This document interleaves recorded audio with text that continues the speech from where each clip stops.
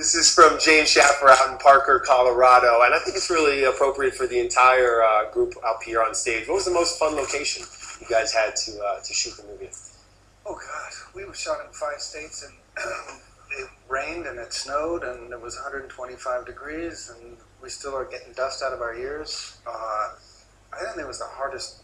It's the hardest film I've ever been on. It was absolutely nuts. The train never worked. Every time you show up, they're pulling some gears out of the bottom. I mean, everything. It was just.